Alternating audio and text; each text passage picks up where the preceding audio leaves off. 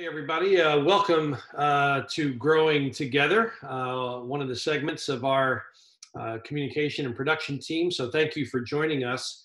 And again, if you are new, one of the things that we often do in this segment is we just take a little deeper dive into what our teaching team had spoken about in the weekend services. So again, thank you for joining us. I'm Bryan Koch, lead pastor at GT, and which many of you listening know. But on this past weekend, I spoke. We're obviously in a series right now called Do Unto Others. We talked about it being the discipline of giving to others, of actionable, doing to others, not just thinking, not just thoughts, but really doing unto others and treating them the way we would want to be treated. And obviously, we've taken that thought from the words of Jesus, the golden rule, which many people know, from Matthew 7:12. But I've been speaking, the 2 weeks I spoke about give love. In fact, Scott Kramer also talked about that in the give honor message. And this Sunday I went back to Romans 12:12. And the one verse that I spoke about this week that I kind of focused the main teaching on was Romans 12:12. And it says this: rejoice in our confident hope, be patient in trouble, and keep on praying. And so we talked obviously about give hope and what does that look like in the context of this verse. So I thought in this segment we would take a little deeper dive into some of the things that I talked about in regard to Romans 12 in general, kind of the summary and the context. And I feel it's important for all of this kind of teaching, whether it's giving love, giving honor, or obviously, as we talked this week, about give hope.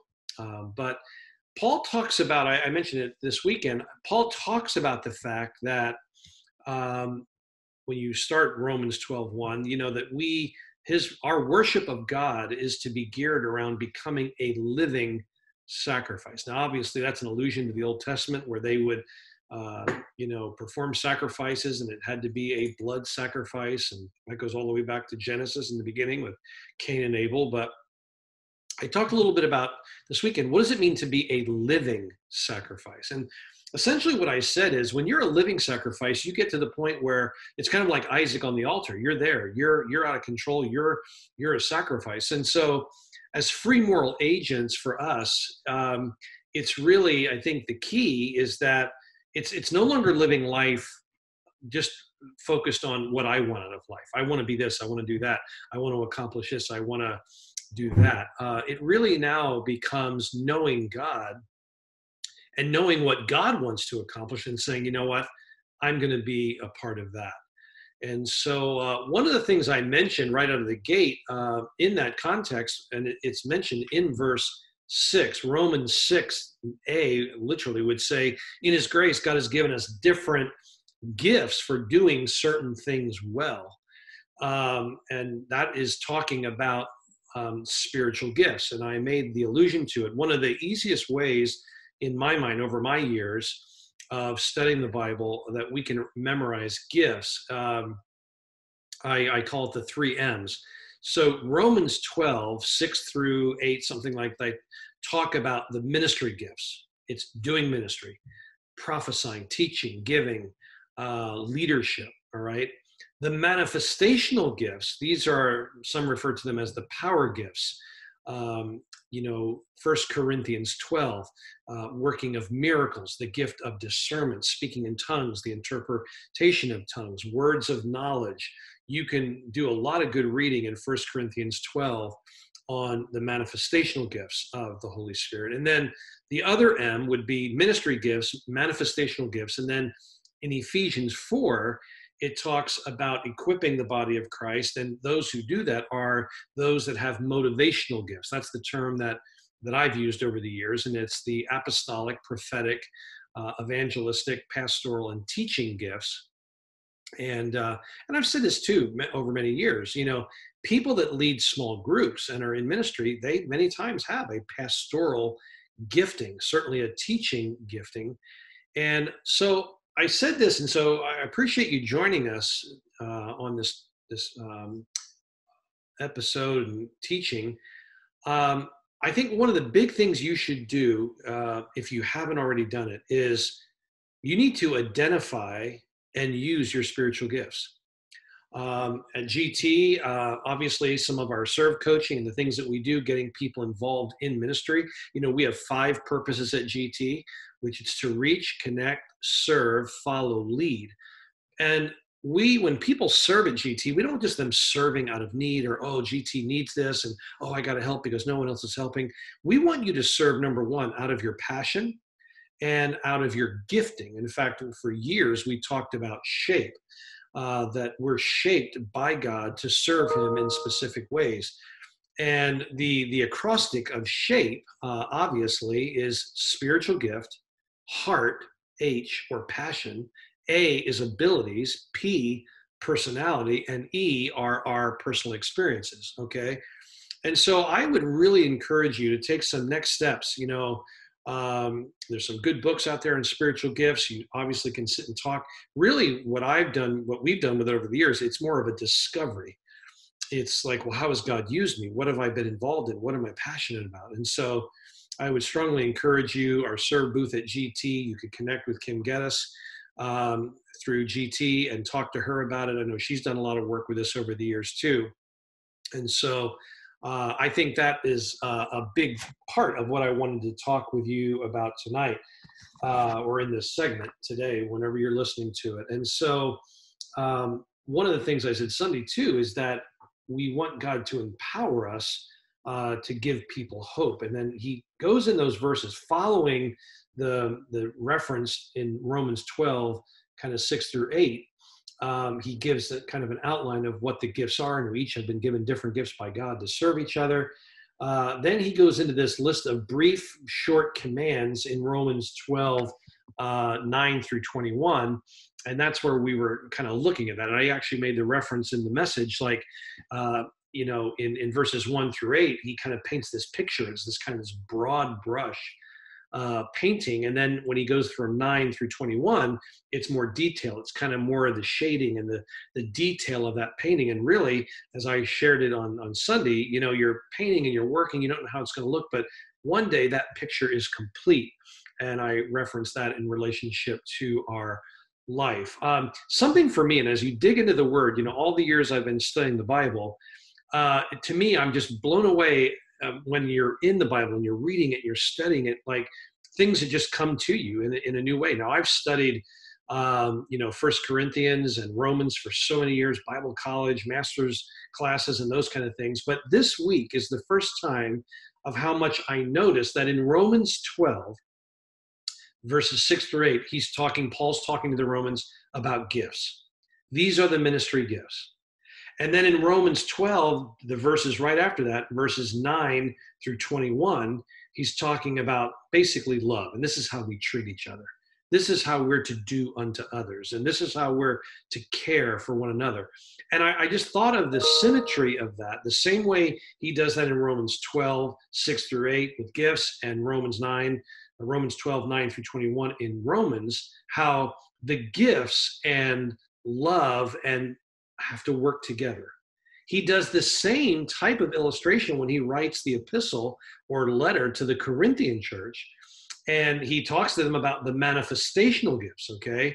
Words of knowledge, words of wisdom, healings, miracles, all those powerful manifestational gifts, okay? Then he gets in First Corinthians 13, and talks about, hey, I can move mountains and I can do all these things, but if I don't have love, then it's all meaningless. And so he takes these giftings in Romans 12 and combines that with the verses in Romans 9-21. The same way in First Corinthians, he takes chapter 12 and First Corinthians 13 and brings those together. And so I guess my whole point in saying that is, it doesn't matter how gifted you are. You can have every spiritual gift there is, and if you don't love people and you don't treat them well, and you're not humble and you're not really, living the life that Christ wants you to live, then all the gifting and ability and all that intelligence really doesn't mean a whole lot.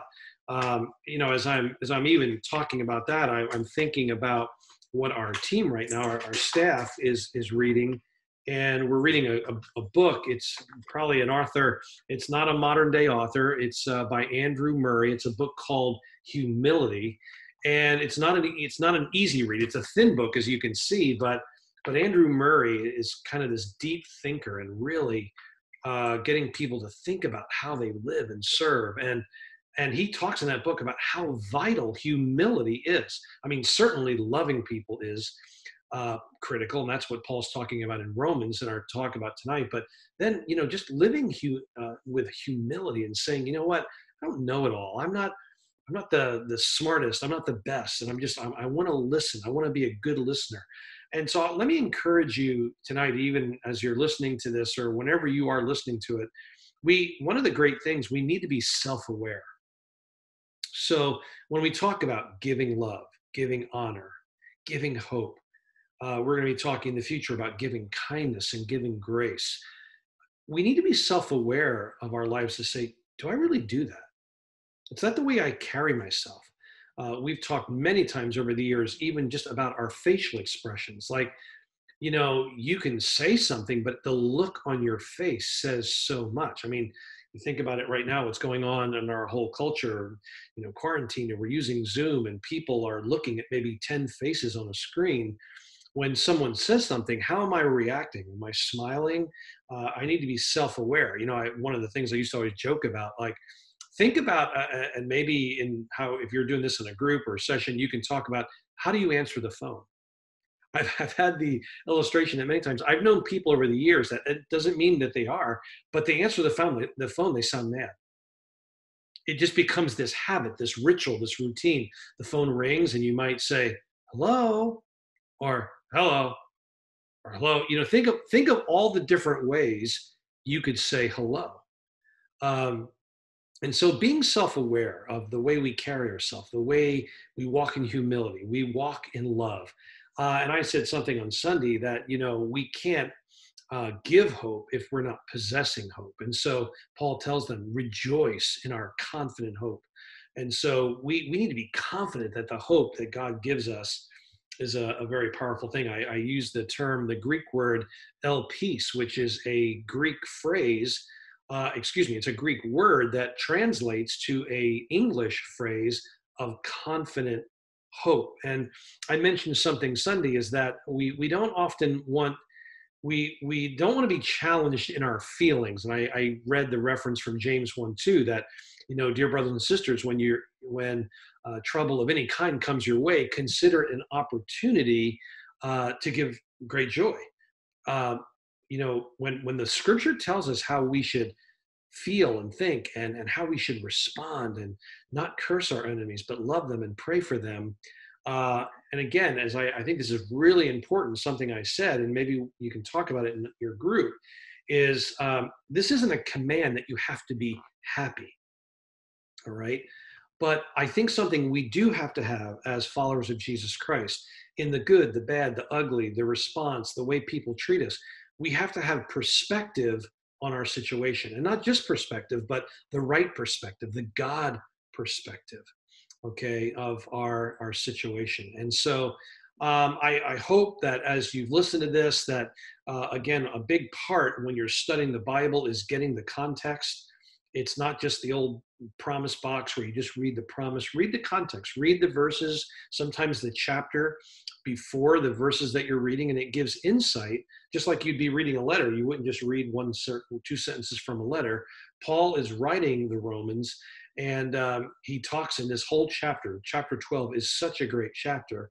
And I know I've become more aware of the scriptures after the gifts. We've taught for many years on spiritual gifts and helping people understand what their ministry gifts are. But in addition to really knowing your gifts, which again, I want to strongly encourage you, take some time, identify your gifts, because God has gifted you. Romans 4:1-10 tells us, Romans 4 verse 10. I'm sorry, I don't know, I'm giving you the wrong scriptures. 1 Peter 4 verse 10. Got it. 1 Peter 4 verse 10 talks about how every one of us have received spiritual gifts. It's not like, well, some are gifted, some aren't. No, everyone has received a spiritual gift, and we're to use them as we minister to one another.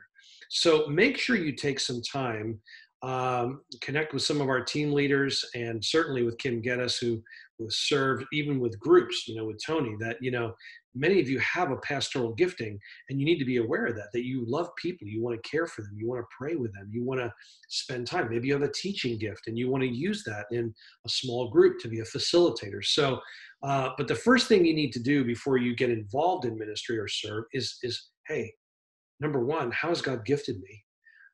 That's the spiritual gift. H, where's my heart? Man, I have a passion to do that. I've got some natural abilities for that.